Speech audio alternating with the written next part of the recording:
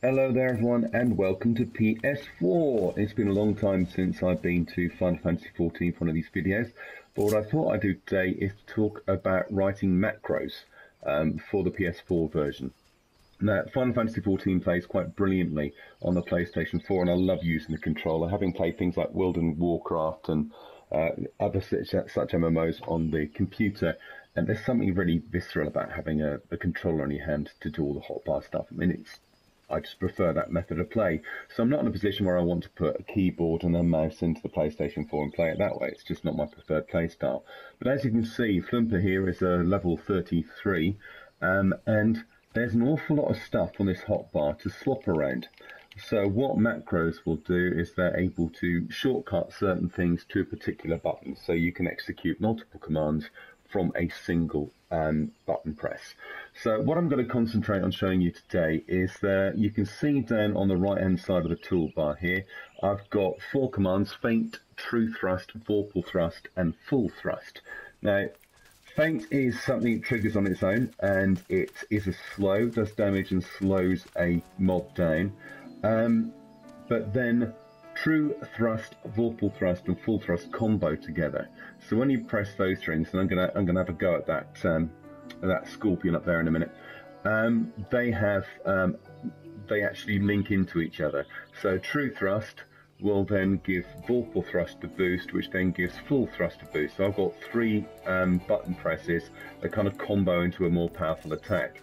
So we go and target this little chappy up here.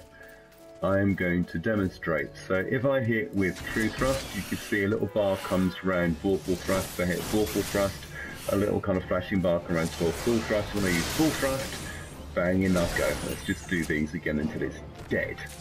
Fabulous.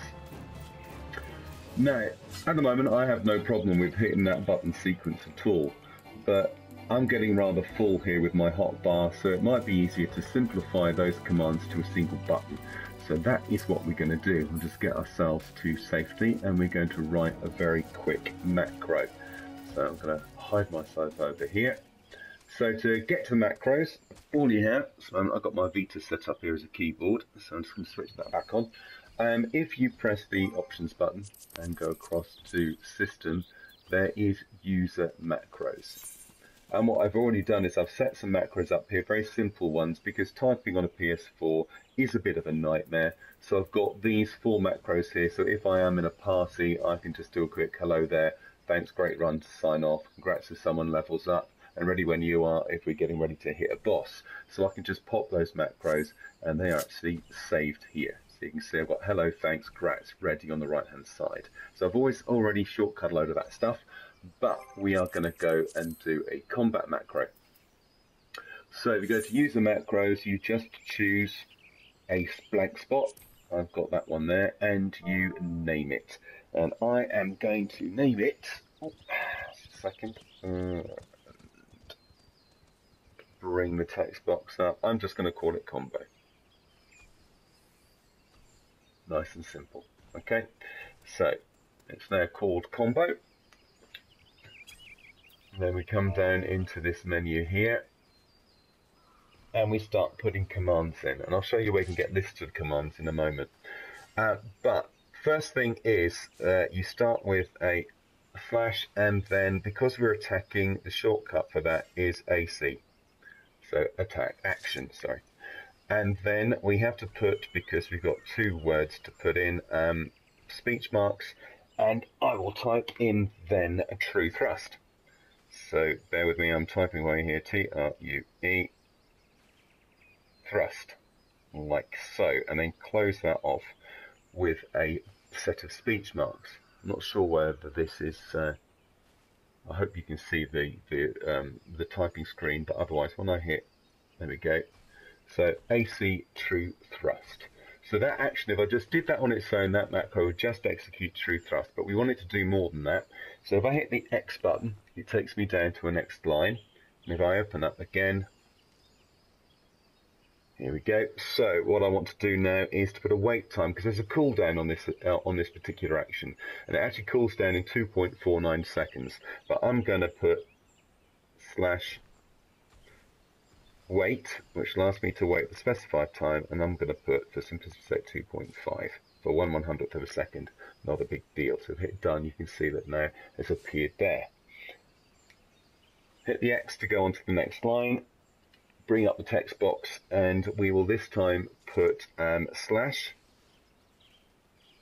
We're going to go action again, AC, space, and then the next action is one called vorpal thrust. So I will put vorpal thrust. Excellent. And I am done. And then I hit the X button again, and I can bring up the text menu, and I will put in slash, and then we got wait,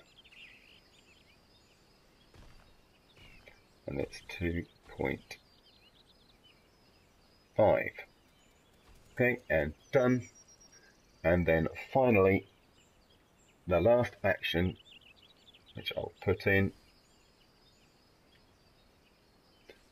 is slash AC, and then what we want is this, and the final action is full thrust. So full thrust, done. Okay, so that macro is now written. What we can do is we can go up to,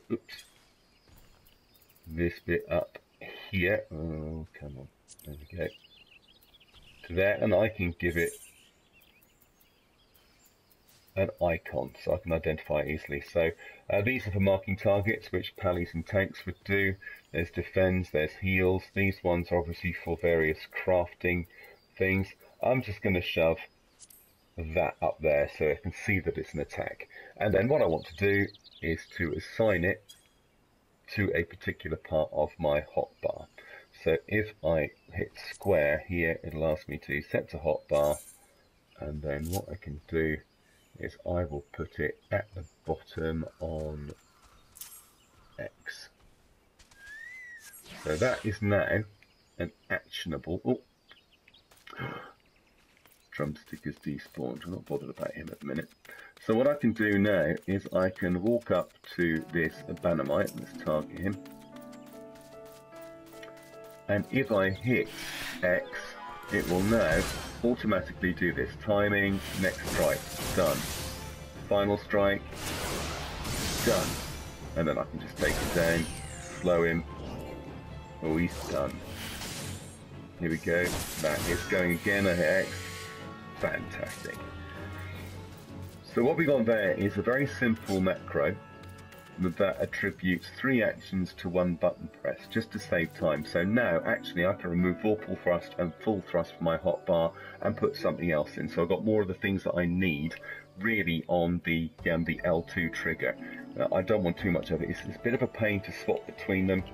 So as much as I can get on there, more I can get on there, the better.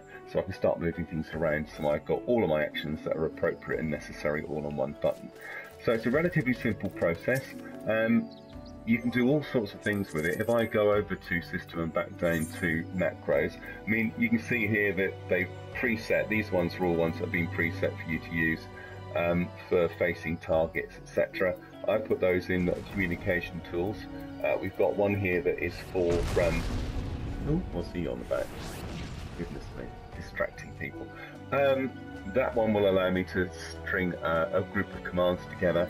But if you come down, you can see if we get ourselves, down to the commands menu, text commands here, let's just use the mouse. There are a ton. So we've got action, action error, action list, arrow. I mean, there's all sorts. Anything in game can be put down into a macro. So motes list, that'll bring up your motes list, examine yourself. Fishing guide, you can see gear sets. We've got housing for those people who've got a couple of million gil to buy a house. God, I thought I might do a tutorial on that, but as you can see, I've got 48,000 there, and you need at least 1 million to be able to afford a house. Maybe one day. Kick, kneel, laugh, lead. So all of these things, essentially, you've got, you can either type /link shell, or there is a shortcut which is /link8. and it will message whoever is attached to your link shell at number 8. So we can see that you can go in and do an awful lot of stuff here. You've got a shortcut to mount your chocobo or whatever it is that you're riding on, your pets, all sorts of things you can go through, and then assign a string of commands to a single button press, and they will execute as they go along. One thing I have found though is that if you've got multiple commands, because remember I used to use macros on World of Warcraft, and it would indicate the cooldown. So what I've got here is on the thing down, if I hit it, it doesn't tell me when the last action cools down. So I've got a bit of a guess, but I will generally be pulling off other things such as a feint or a heavy thrust or something like that between it. But what I've got now is a nice simple button press that will take 3 commands and execute them automatically. So that's what I really wanted to show you today, the fact that the PlayStation 4 macros work very well. It's a great way of tidying up your hotbar. So as always, thank you very much for watching, and I'll see you again soon. Bye.